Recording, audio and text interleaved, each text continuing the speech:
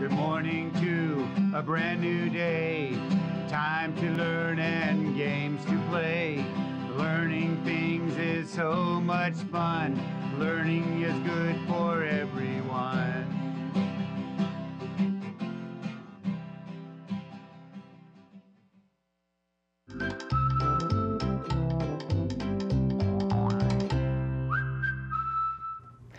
Hello, early learners. It's me, Mrs. Readwright, back together on Final Friday in the art room. And the art room is a place where we look at art and we talk about art and we create art.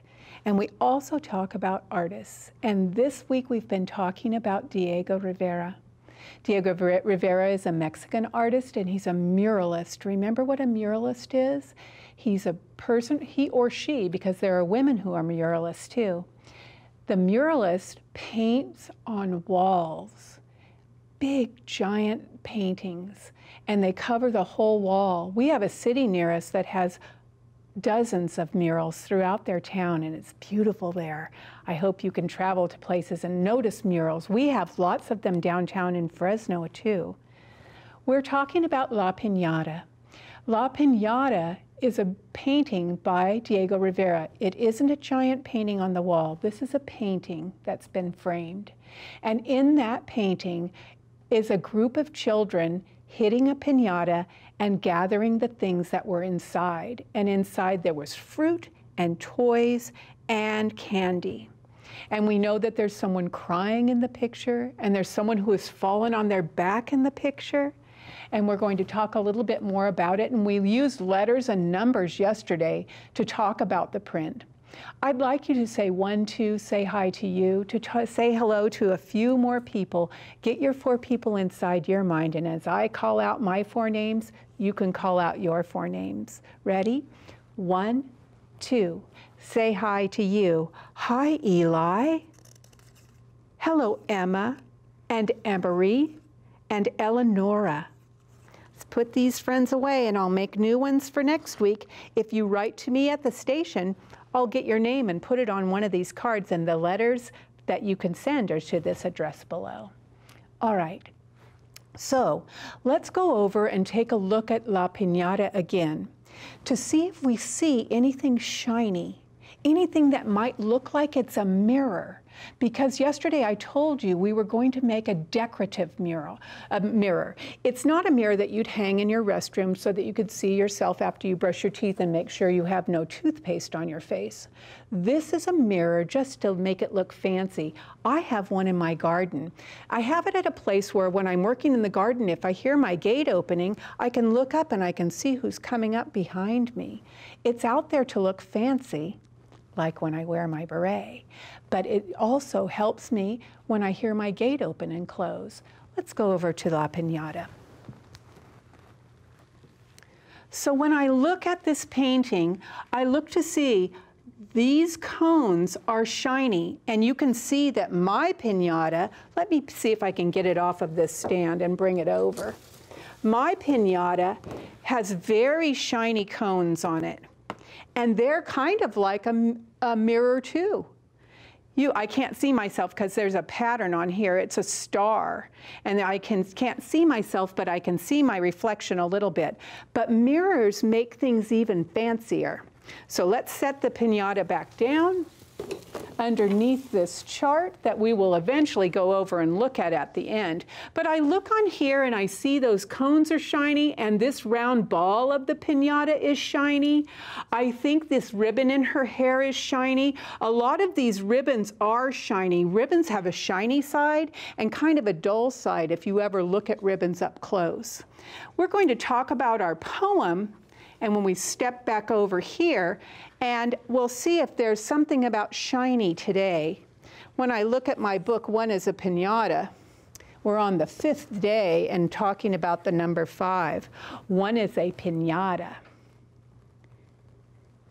Let me see what the picture looks like on that day 5. If it's the same as what I'm singing about. Oh, it is. 5 are cometas that dip and fly. 5 are the nubes that float through the sky. Here it is. The illustrations are just wonderful because they're simple, and it looks like a child could have drawn some of it, but they are very, very decorative. I'm closing the book and we're going to look at what we have on the chart. Let me shift myself sideways. 5 are cometas that dip and fly.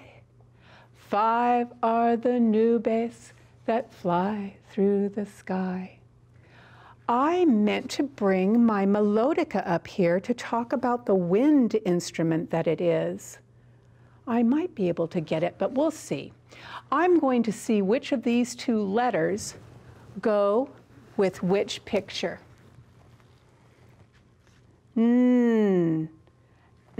The letter N.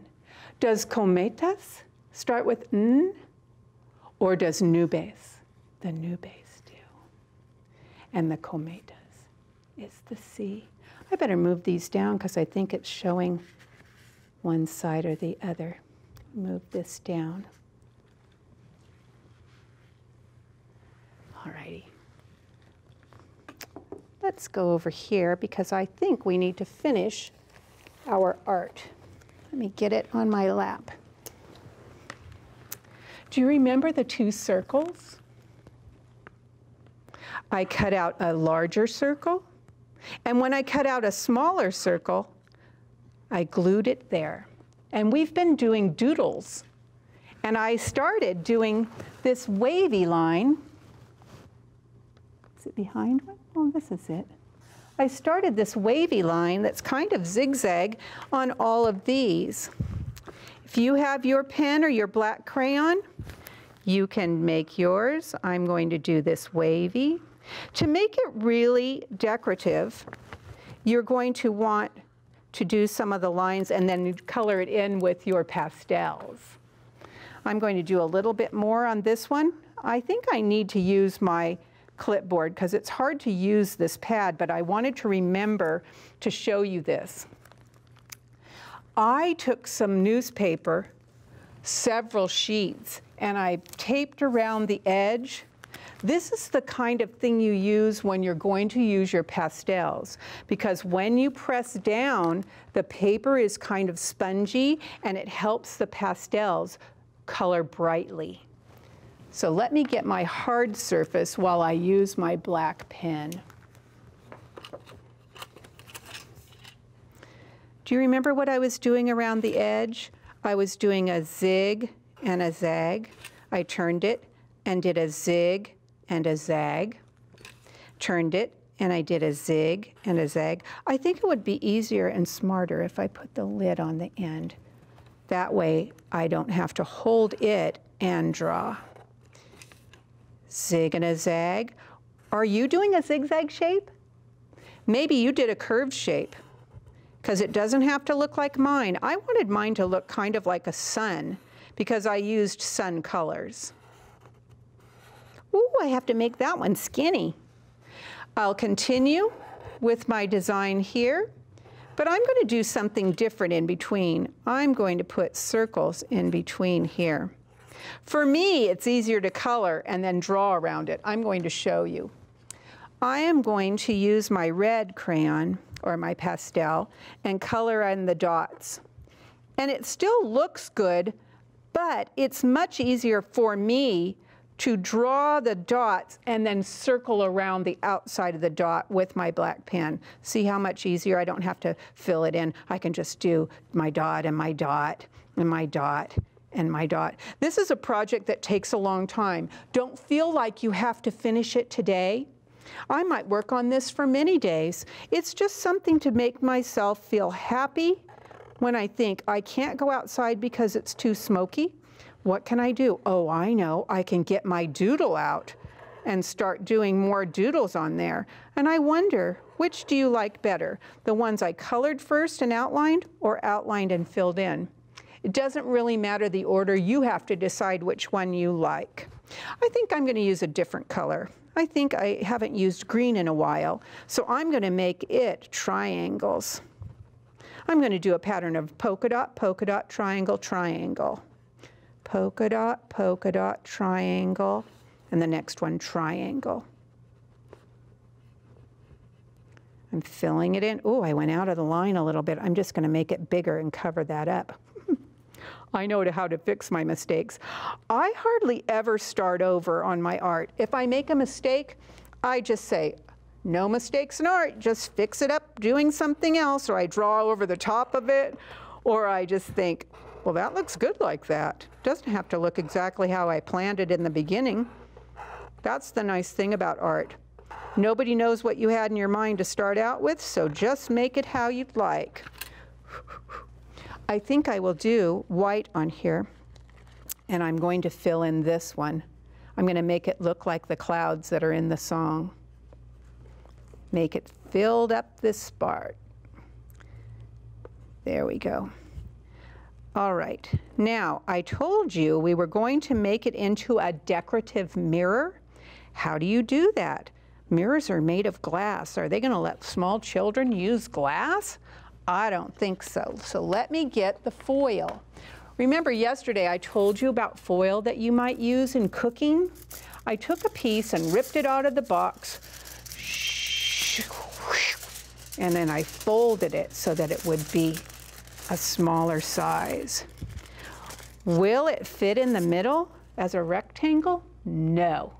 So I found a circle, it's one of these, and that would fit in the middle. So I am going to go on this, and I am going to trace this with a pencil, because a pencil will make a line pressed down on the foil.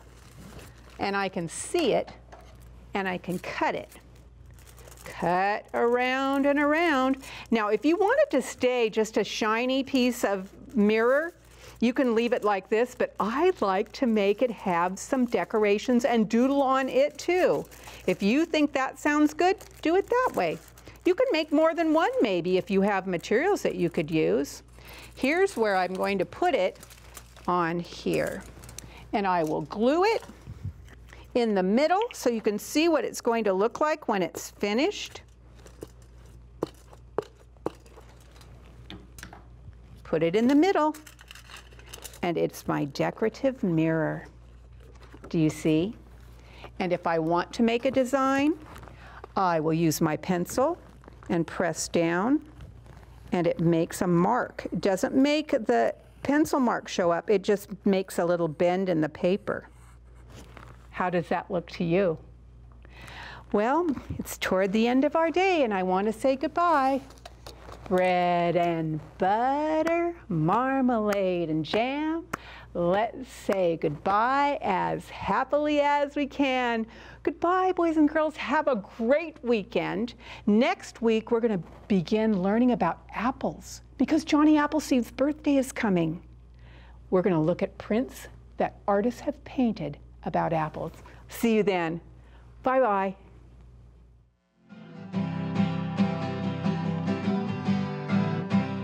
Morning to a brand new day, time to learn and games to play. Learning things is so much fun, learning is good for everyone.